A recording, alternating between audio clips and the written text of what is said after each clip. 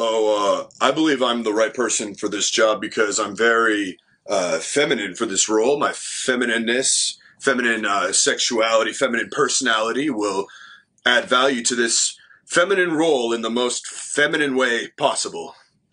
Stop getting the wrong advice. Ensure you get the right skills for the right job for jobs in the Middle East. Contact Loy Machedo. Hi there, Loy Machedo. Speaking to you from LoyMachedo.com. Who's Loy Machedo and Think Personal Branding? All right, a couple of updates that I just want to give you, so I'll get to the point. First, a couple of announcements. The first one is I'm going to have a interview with a senior BJP leader who is based in India. He has agreed to come on my show. And he'll be sharing with me his thoughts, and I'll be asking him the difficult questions which most of us like to ask. Like, for example, is the BJP government, is it a extreme Hindu nationalistic party? Are they anti-Muslim? Are they anti-whatever?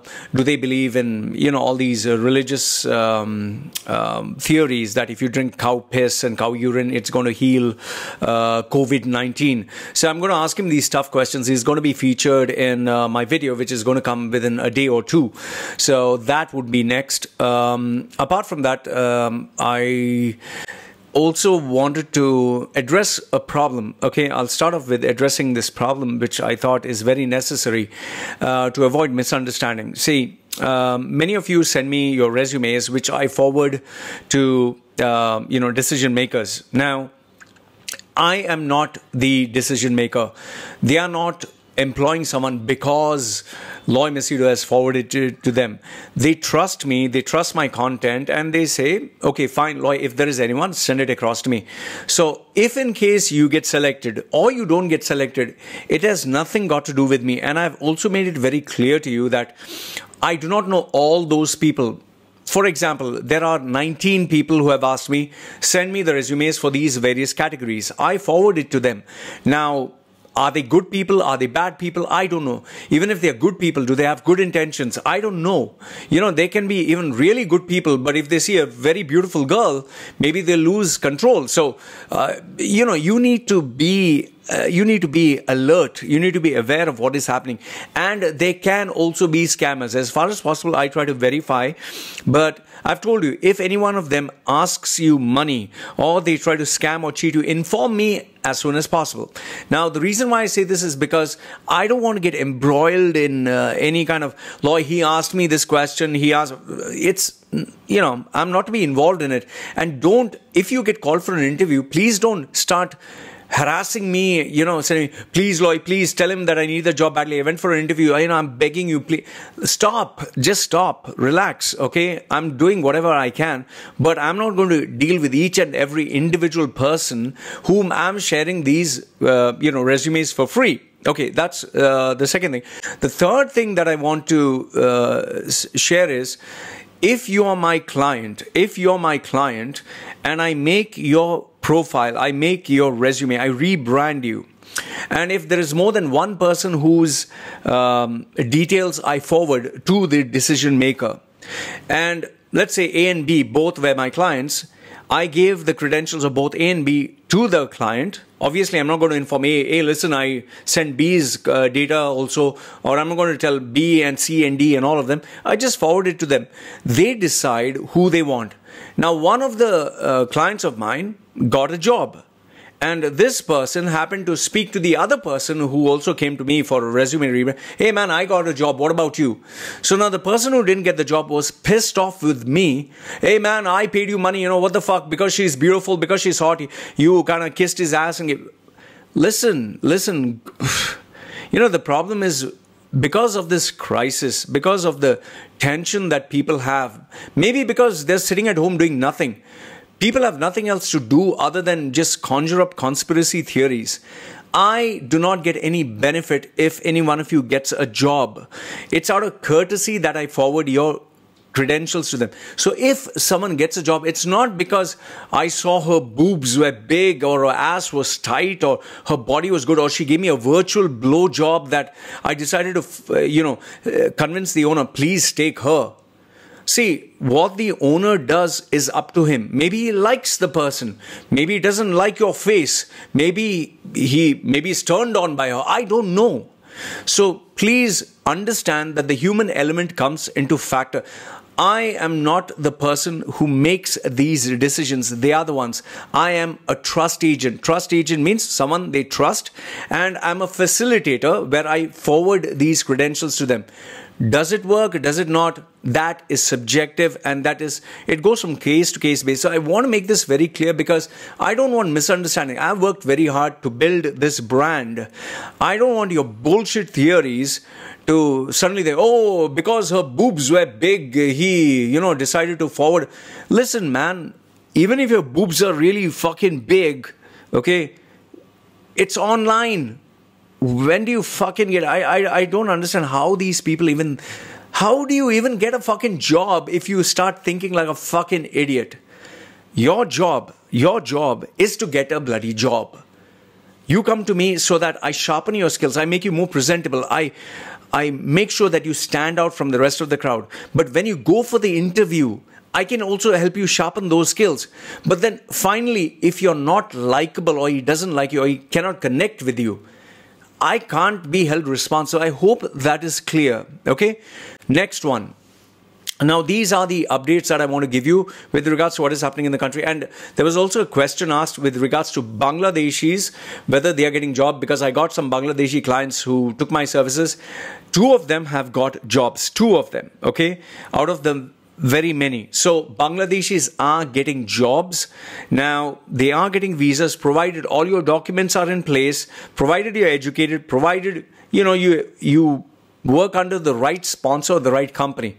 If you are very well qualified, but the company you're working for is crap and has a terrible reputation or terrible record, they might not get a visa. Okay. So there are plenty of variables here. So I just want to make that clear. Okay. With regards to the travel industry, I checked with my friend who's at a very senior position. What he said is right now, they are kind of balancing. Okay, the terminations have stopped for some time. Oman Air has started firing people or telling people go on paid leave. You have other airlines also telling people go on a paid leave. I spoke to somebody sent me a message today. Loy, you stated that the airport is getting full, but we are still not being called for work. Give it time. The economy takes time to recover. Companies take time. It's not going to back to normal, just everything like as if nothing happened. Imagine almost 9 months without revenue. So it takes time. Okay. Now, next one is I want to speak to you about the headlines, 4 major headlines which concern and people wanted to know my opinion. The first one is with regards to Qatar. Qatar, it seems, announced that there is no that there's going to be a minimum wage. There's going to be no, they're going to cancel the sponsorship law that you need a NOC from the sponsor. They're going to remove that, and they're going to make the laws more friendly towards workers. Okay. So if you read this article here, what it says is the country scraps the need for employees' permission before changing jobs. Minimum wage is set at 1,000 Qatari riyals. Okay. That's around $274 US. It's especially for migrant workers because Qatar has had a very bad reputation, just like all other countries in the Middle East, where they treat migrant workers in a horrible way, very, very horrible way. Okay. Under Qatar's kafala, that is Arabic word for sponsorship system, migrant workers need to obtain the employee's permission, NOC, before changing jobs. The law that rights activists said. Okay, now here I would just like to tell you that let's not assume that all the laborers are innocent. Let's not assume, let's not portray the poor laborers are all innocent, hunky-dory, very loving, very sweet, poor babies, they do their job. No. Most of them are fucking assholes. Okay, I'm telling you this. How I know this because I've worked with laborers. I worked in companies where laborers are there. These are the very same people whom my ex-boss on their birthday used to give them a cross pen, gold plated cross pen. He used to give them, he used to give them gifts for their family. He had given them interest-free loans. These buggers, they were saying in their own language, they used to say, what will take this pen and shove it up our ass? Give us money, man. Who the fuck cares about your... They used to talk between themselves. In front, they used to act nice. He used to even give them subsidized food, and they protested and said, we want fish, chicken and all that, you know. So these people are not so fucking innocent. So don't act as if, you know, all these laborers... I'll tell you this. If you think laborers are innocent, go down to India with, let's say, a lady, go with a couple of them in certain areas, and I'll tell you, they will not spare your wife, your child, your daughter, anybody, okay? These are not all innocent hunky-dory. These are people who have been born and raised in very tough environments. That is why when you have Arab Muslims who suddenly go to Germany, who suddenly go to Europe, and they see all these girls wearing skimpy clothes and young girls, they suddenly get berserk. They become like animals in heat. For them, every girl is meant to be raped and, you know, like it's like being an animal, okay? Because why? It's not because Muslims are bad. You do it with anybody who has not seen you. For example, a prison inmate, Christian, Hindu, Muslim, Sikh, anybody, a guy who's been in prison, who has only seen, you know, dicks and cocks and guys, and all of a sudden he gets to see a female. He will explode. He'll be like, oh, he can't control himself. In the same way, these guys in Muslim Arabs, they come from very conservative countries. All of a sudden, they see all these girls and all these naked bodies they can't control. Why do you think so many Saudi men go to Bahrain, go to Thailand, go to Vietnam? Why do you think so many of these, even Western expats, why do you think these 60, 70-year-old Australians, Americans, British, they come to Thailand and they befriend a girl who's old enough to be their granddaughter? Why? Because that is their sexual fantasy. In their country, in Europe, in Australia, if they were to date a girl who's 18, there would be tremendous backlash from, you know, the place where they stay. But when they go to these third world countries, it's considered cool, normal, you know. So the point I'm trying to make here is these laws that are changing for the benefit of migrant workers, my fear is these guys will try to take advantage, and then like a rubber band, it'll snap back. I know plenty of my friends who are businessmen who are having a hell of a time. They can't tolerate these laborers. And they tell them, you either take it or leave it, you know, just fuck off. Because many of them, they spend 10,000 dirhams per head, get them on board, get them to the country, give them a new life, and then they don't work. They say, no, I don't want to work, I want to go back. So you need to understand that there is a reason why these laws are in place. And if in case, let's say these Arab countries, they change the laws and make it very expensive for them to get laborers, they'll not get Indian laborers. They'll say, better not to get Indian, Pakistani, Bangladesh, better not to get, better we'll get, you know, somebody else. So the point I'm trying to make you understand here is, it takes two hands to clap. So yes, on one hand, these people are being taken advantage of. Yes, there are certain Arabs and Muslim countries where they treat them inhuman. But at the same time, these laborers are not, let's say, saints. So let's not act as if all laborers... The best proof and evidence that I'll give you is check any resume in the world. All of them look like God's gift to mankind. They seem like the perfect employee, perfect worker, perfect person. I'm hardworking, I'm dedicated, I'm focused, I'm result-oriented. But look at your office, look at your colleagues. One will be a gossip monger, one will be fucking lazy, one will be a slut, one will be, a person who spreads rumors, one will be just, like they say, kamchor, does escapes from work. So you have different personalities.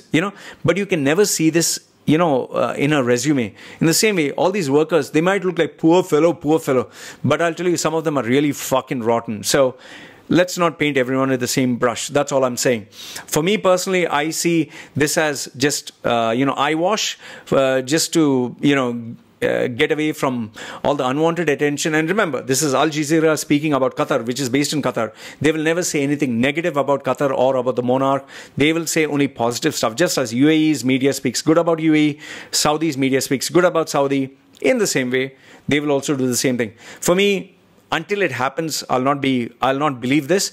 And after it happens, it's to be seen how long will they sustain and survive. As far as I know, old habits die hard. It's impossible for them to change their true nature. It's just not going to happen. Okay, it's just not going to happen. That's as far as it goes. You can let me know, what do you think? The second news that I want to share with you is September 30th. This is register or face penalties, Hawala providers in the UAE told. Now, I'll give you my views on this. Okay, what is a hawala? Hawala is, known as hundi. And if you ask a Malayali, it'll be kundi. Kundi means ass. But we're not talking of that undi. We're talking of hundi. Hundi is, it sounds funny, but it's an unofficial and informal channel to transfer money. It's like a person. I don't know how it works because I've never done it. Okay, I've never done it, so I wouldn't know it. But it seems that these guys, what they do is, instead of being transferred from legal channels, these guys, they operate through their network and they transfer the money without it being documented. Maybe to avoid taxes or maybe to avoid charges. And they do pay a little bit extra to these guys, but the money is transferred without being documented, so they don't have to pay taxes. It's not documented. And this is a good way to transfer black money. Now UAE all of a sudden says, oh, okay, fine, you guys who do this hundi kundi stuff, you just register with me and we'll keep it legal. For me, this sounds so fucking stupid. It's like saying we are a country that punishes pedophiles, but what we are doing is you can register yourself as a pedophile, so we'll not punish you. Yeah, so people are going, yeah, I'm a pedophile. Yeah, man, I'm a pedophile. Yeah. Do you seriously think people are going to come forward and tell that I'm doing something illegal? I'm a guy who does illegal stuff. No, it's so fucking stupid, man. It's like asking a person who is addicted to sex, hey, listen, since you're addicted to sex, tell us so that we know, we'll keep a record, but we'll not tell anyone about it. It's a secret, Like you can use the internet. Like Google says and Facebook says, no, we have all your data, which makes us the most powerful people in the world, where we can get billions, not millions, billions of dollars through advertising revenue, but we are not going to use your data, man. You can trust us. Just give us all your data. We are not going to use it. It's so fucking stupid. This again, I don't understand why the fuck do they even put these laws. This is fucking stupid. This is just for eyewash. Just like Qatar, this again is eyewash. Just to say, oh look, we are no more money laundering. We are not money laundering. We are not punishing terror. No. Yeah, right. I totally believe it. US is not spying on anyone's phones. Nothing. Everyone's innocent. Everyone's nice. This world is a beautiful place. Okay. Next one. If you thought this was stupid, yes, you have UAE comes out with this new rule. Like I said, UAE's advisors, I don't know, maybe their head is up their ass or maybe they put their head up their ass, because it seems here, August 28, 2020, Filipinos in UAE must have a 10,000 dirham salary to get an affidavit to support their visiting relatives, which is so fucking stupid. And I'll tell you why. Okay. As per this article, it says the new income requirement for the affidavit of support and guarantee, ASG, is an updated policy that took effect from August 24th. Details are published on the Philippines Consulate General in Dubai and the Embassy of Abu Dhabi. For a single expat who wishes to sponsor a relative, he must now show proof of 10,000 dirhams. And for married couple, 14,000 dirhams. And a family of 4, either a husband or wife of 2 children or a single parent of 3 children, 18,000 dirhams. Wow. Very good. Very good. Fantastic. Fantastic. Yes. You know why am I clapping? Because can you show me how many Filipinos get very high income? Filipinos are the hardest working people I've known. I personally know Filipinos. They are amazing. They're fucking creative. They're incredible. The only drawback, if you can check my video, the video where I criticize Filipinos, being the most fucking creative, the most incredible. You'll hear the best songs from Filipinos. You'll see the best artistic drawing only from Filipinos. Almost all fashion designers, Filipinos. They are the creme de la creme when it comes to creativity in the Middle East. I'll tell you. But you know why the fuck they get fucked? From photography, videography, they are amazing. But you know why they get fucked? Because of the crab mentality. Filipinos are just like South Indians. They pull themselves down. You know, it's so funny because they eat together, they stay together, they are everything together. You'll never see an Indian runners club that works well, but a Filipino running club will work very well. You'll never see a Indian triathlete club, but a Filipino triathlete club, you'll see not millions, sorry, thousands, okay, or even if not thousands, at least 20, 30. Filipinos are amazing, incredible athletic, creative people. But they don't fucking support it. They just are, they're so fucking jealous of each other. They pull down each other. They gossip amongst each other.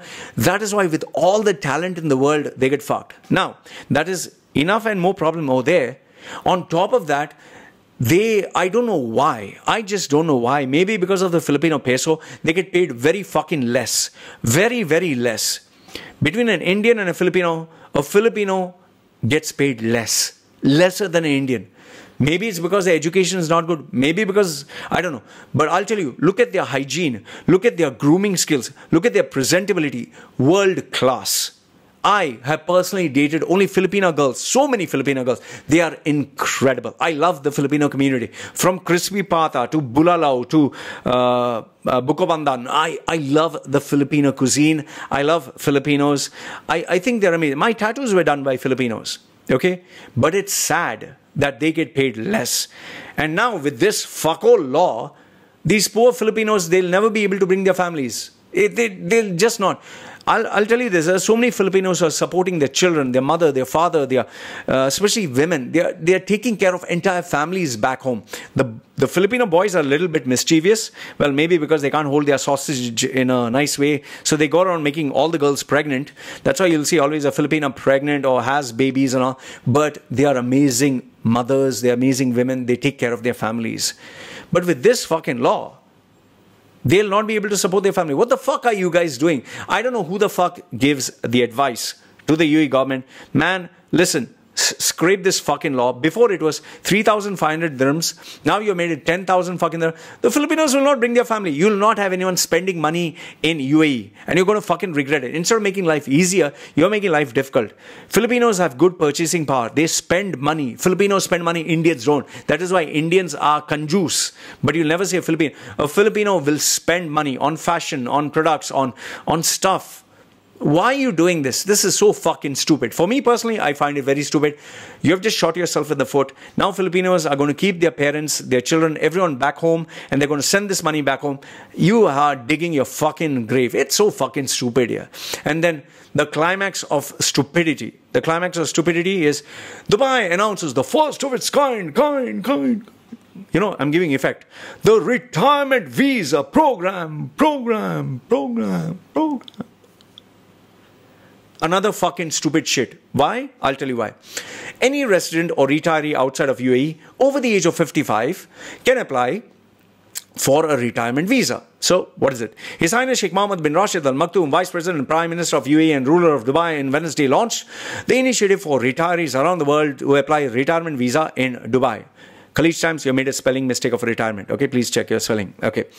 Applicants can apply under the retirement in Dubai program, which is the first of a kind in the region. That's all fuck all. Okay. In cooperation between tourism and Gulf General Administration and Residency of Foreign Affairs. Okay. What the fuck is it? Any resident or retiree outside of UAE and over the age of 55 can apply for a retirement visa via the website www.retireindubai.com. Okay. Terms and conditions: obtain a visa. Renewable every 5 years. Okay, fine. They're not getting to the point. What is to the point? If you want the visa, first, show us a 20,000 dirham income per month. Okay? You're retired. Who's going to pay you fucking 20,000 dirhams? Okay, that's number one. Second one is, or you need to have investments of pension of only 1 million dirhams. Talian. 1 million. Okay.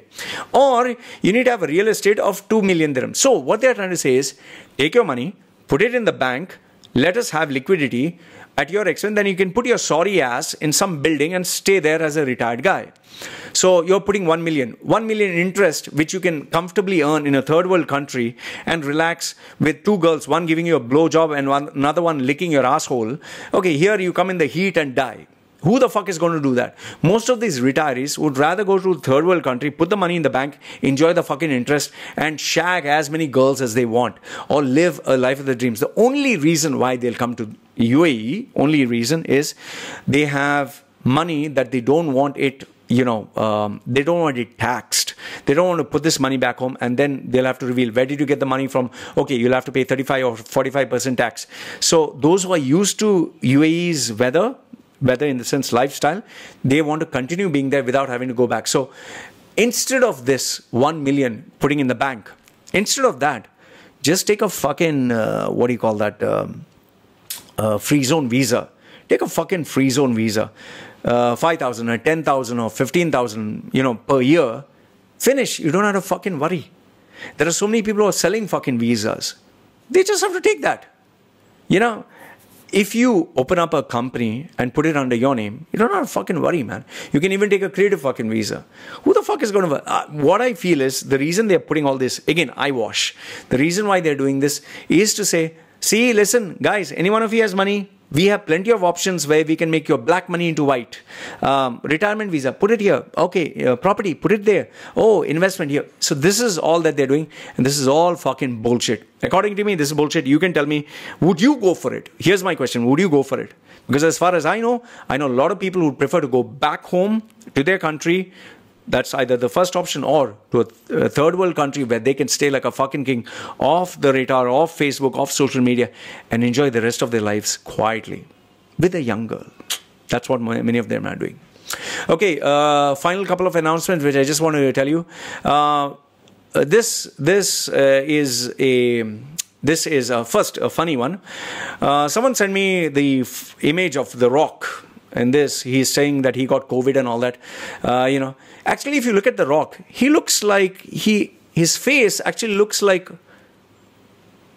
his head shape looks like, I don't want to say it. He actually looks like a penis head, a dick head.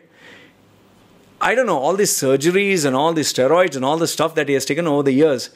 The Rock you can change the name from The Rock to The Cock. His head looks like a penis head, man.